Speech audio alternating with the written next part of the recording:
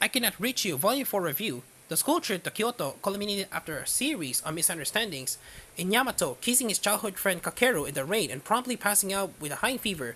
Now everyone's back at school except for Yamato, who's recovering, and Kakeru doesn't know whether he's coming or going.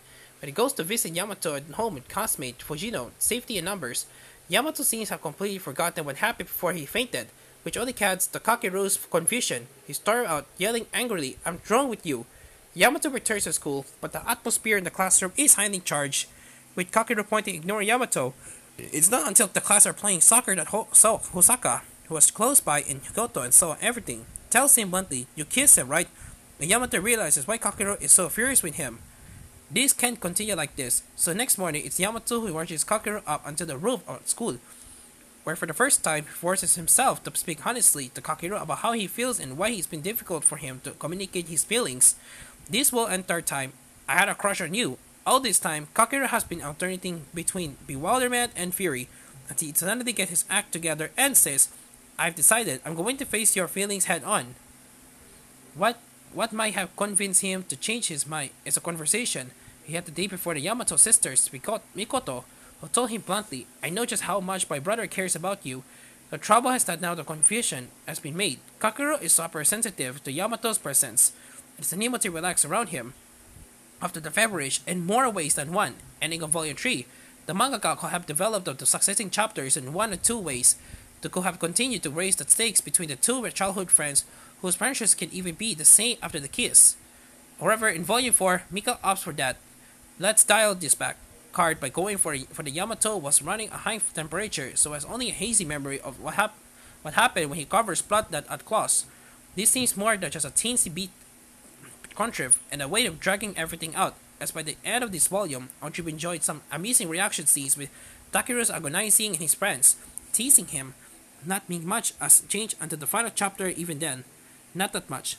Sasaki Miyano's editor and mangaka described its earlier chapters as BL. This was not entirely seriously intended, but the label applies rather more aptly here, even showing the presence of girls, sisters, classmates, within the points.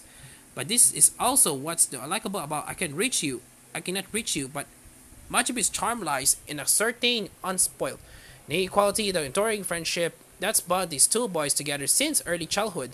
It's a recurring theme in the many BL that's as what happens when friendship deepens to love.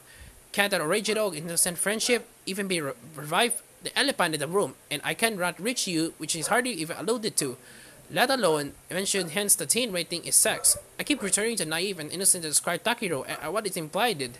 That Yamato gets hot and bothered around Takiro and is finding it harder not to hug him or hold hands.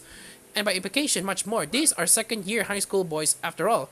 Takiro is either in denial or not quite as mature. Yet, it's by the Mika's hint in the afterword of Volume 3 that they like to throw something spicy. Nothing of the kind occurs here.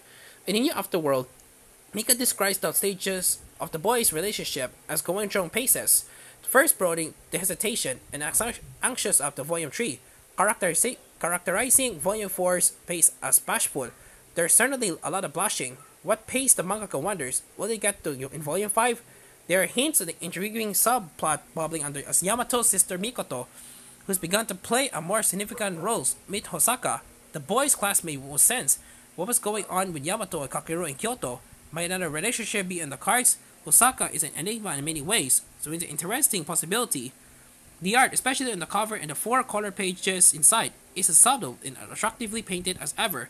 Mika achieves, as before, an appealing balance between the extreme reaction phases that Takeru pulls, especially his furious demon transformation mask after telling Yamato that they are drunk. Anya Forger has a rival, and the more realistic panels, many concentrating on close-ups. Mika has a gift for capturing the fleeting but telltale hints of emotion as this relationship begins to evolve in Debian. The translation for Rent Press is again by John Mitsuko Cash, and it flows really well, capturing the character's voice. It is abated by a wonderful variety by lettering by Alexis Eckerman. There's also a single but helpful page on translation notes. Japanese honorifics are entertained and explained. As the earlier volumes, there are plenty of cute lighter moments, mostly depicted in 4 pages, 1 or 2 per page chapter, and more at the end, dealing with Halloween, Yamato's birthday, and a long scarf. A bonus chapter takes us back in time into the middle school skiing trip in which Kakeru isn't doing well when he's snowboarding until a certain someone turns up. All in all, this makes for another engaging heartfelt volume in which we got to know Yamato and Kakero better, even as they got to know to each other more, as well as the people around them. When it's painted, a little, is that we're really not very much further on at the end that we're at the beginning. Bring on Volume 5 please, Yan Press. 8/10.